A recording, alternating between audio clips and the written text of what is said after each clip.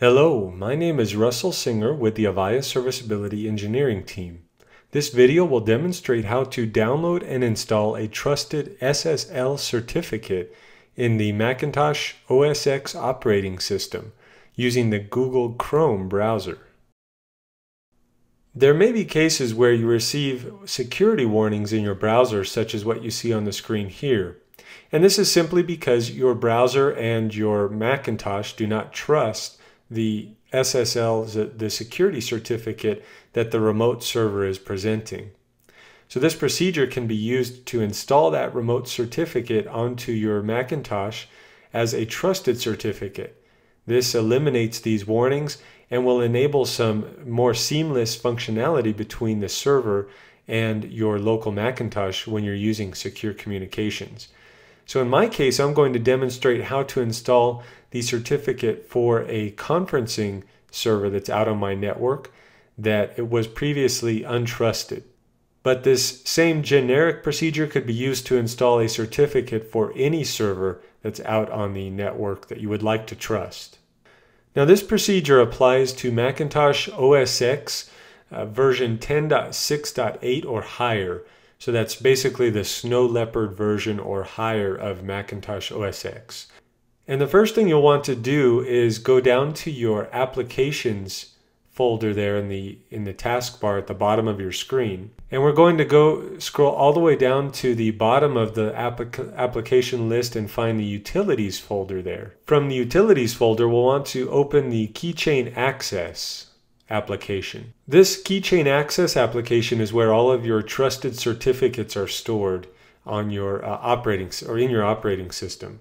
So any trusted certificate for the OSX operating system will be found here in this application.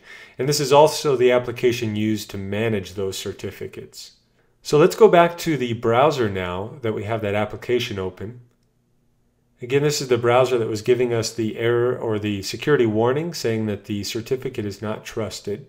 Now again, this is a conferencing server that I have on my internal network.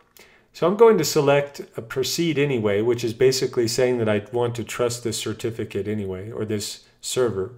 This will actually open up a pop-up window for me because it's a conferencing server collaboration agent. I get a pop-up window here. And again, you can see by the HTTPS with the red marks through the red strike through that this is an untrusted certificate. So what I'm going to do is go up to the icon there next to the HTTPS, and I'm just going to left click that icon. This will drop down for me in Chrome the certificate information box. And what I want to do here is just click the button that says certificate information. This will allow me to see details for the certificate.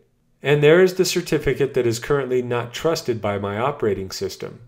Now, if I want to, I can view the details here just to verify that the certificate is indeed from this remote server and that I do want to trust it. But from this point, what I'm going to do is simply drag that certificate, the icon for that certificate, into a Finder window in my Mac OS X operating system here. And I'm actually just going to drag this to the folder from my desktop, which essentially puts this certificate as a file on my desktop. And you can see that it's now listed there as part of my desktop. So now what we'll do is go back to the Keychain Access application. I'll just bring that to the foreground here. And all I'm going to do is simply drag and drop this certificate into two different folders within that Keychain Access application. The first folder I'll drag it and drop into is the system folder, or the system keychain as it's listed there on the left. As you can see, this prompts me for my password just to make sure that I have permission to do this. So I'm going to enter my system password here. And now you can see that that certificate is in the list of certificates that are trusted by the system. Now you still see that there's an error there. It says that this certificate is basically owned by an untrusted or an unknown authority. But that's okay, we'll deal with that in just a moment. So next I'm going to drag and drop that certificate into the X509 Anchors keychain that's listed on the left there.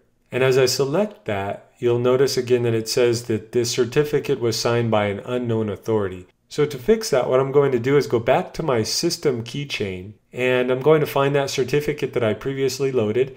I'll just right-click that certificate, and I'll select the option that says Get Info. Now from the pop-up box here, what I'm going to do is select the Trust arrow there, and I'm going to drop that section down so that I can see the details under the Trust heading. So you'll notice there for Trust that it's set up to use the system defaults, which essentially means that if this certificate was not signed by a known certificate authority, a public one such as VeriSign or something like that, that we're really not going to trust it completely.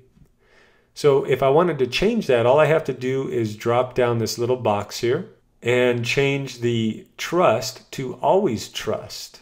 Now once I do that, I can then select the certificate again from the list there. And you'll notice that now it says this certificate is marked as trusted for all users.